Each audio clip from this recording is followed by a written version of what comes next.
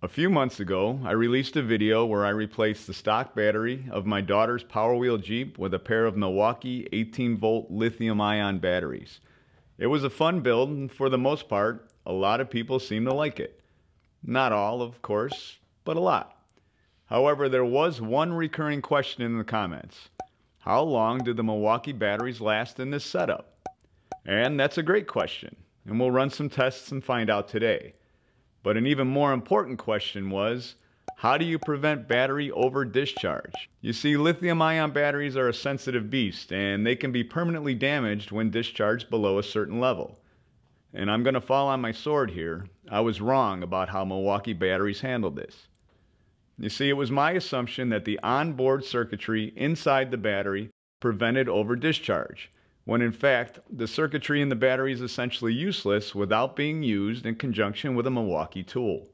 If the tool isn't connected, the battery can be allowed to simply run itself dry. So we'll fix this with a simple $12 battery discharge monitor circuit. It has an inline relay that will automatically open and kill the power to the Jeep when the voltage drops below a specific value. So what is that low voltage cutoff value? Let's find out. Most of what I was able to find online mentioned 16 volts as a safe zone cutout. But when I ran down a nearly dead battery in the drill until the protection circuit cut the power, it came in at just around 13.5 volts. While we have a battery that we know has been run down to its maximum cutoff level, let's find out how long it actually takes to bring it up to a full charge. Not bad, just over 90 minutes.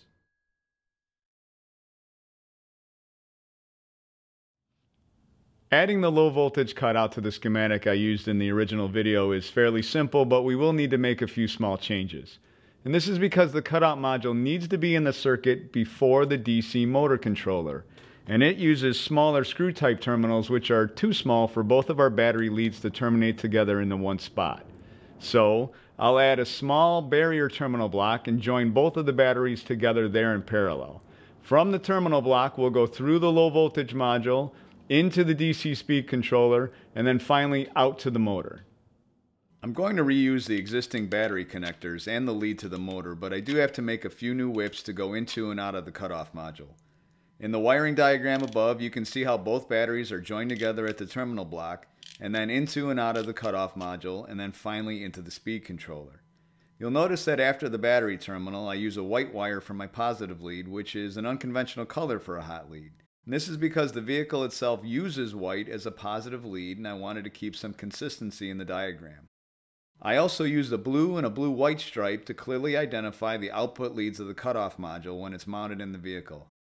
I'll put a link in the description to the wiring diagram as well as the terminal block and the low voltage cutoff module I used.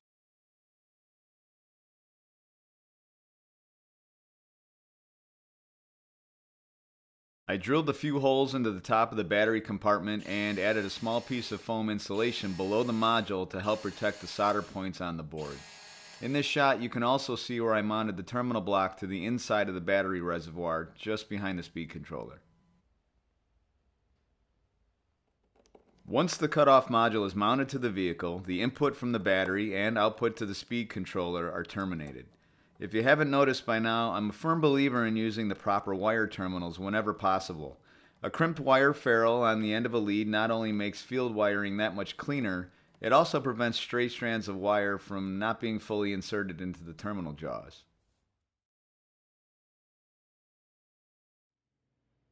You can see the cutoff module power up as soon as the first battery pack is installed. I set the speed controller to the Don't Tell Mom setting, and we're off.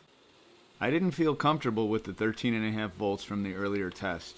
Everything I read said 16 volts was the cutoff limit for Milwaukee, so I thought I'd play it safe and set the cutoff voltage to 16.5 volts with a 1 volt reset threshold. Now I know what you're thinking, and I can already see the comments starting to flood in. This test is useless. There's no rider in the vehicle, so there's no load or excess amp draw on the motor. Of course the batteries are going to last longer. And you're absolutely right. But this is just a bench test using the same parameters as the speed tests I used from the original build video. There was no load on the motor then either, and I wanted to accurately gauge how long the setup lasted using the same criteria. For what it's worth, the bench test comes in at just over 3 hours of runtime, which is pretty impressive. To be honest, I had planned to do a nice rundown test with the kid in the vehicle outside. You know, one of those nice time-killing montages in the park or something. But it's January and about 8 degrees in Chicago right now, and for some reason my wife was against it. So that's not going to happen. But we do have access to a warehouse, where it is nice and warm and we can do our testing indoors. My driver for today is Alex. Hi, I will be driving the Jeep for you today. And here's the ground rules. We have 2 fresh battery packs installed. Speed controller is set at 75% or the do not tell mom setting. And we'll start the timer as soon as we go. If we stop for longer than 10 seconds, we'll stop the timer and restart. At the end, we'll take a look at the timer and see what she says. You ready? I'm ready. Let's go.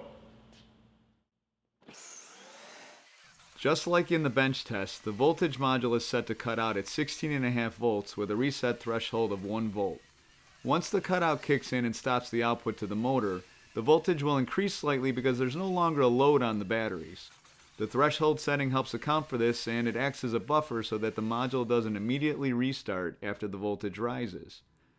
The output relay will not re-energize until the incoming voltage is at least at the cutout set point plus the threshold amount, which in this case is 17.5 volts.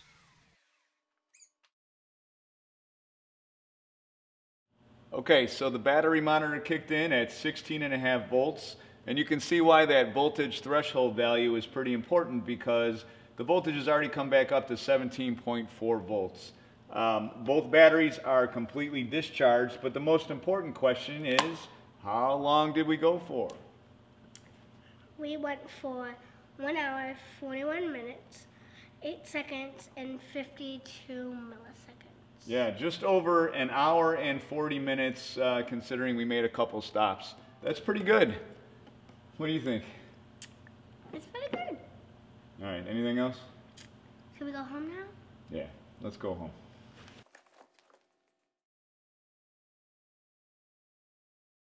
So, what's the end result?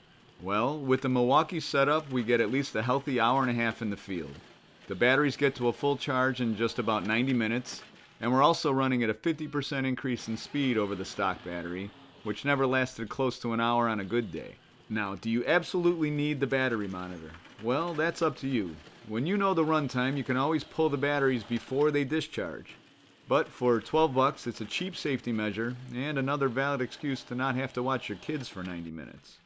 I heard that. All right, sorry. Get in here before Mom finds out we're out here. See you next time. Thanks for watching. I hope you like and comment and subscribe. See you next time. So, I'm just gonna go now.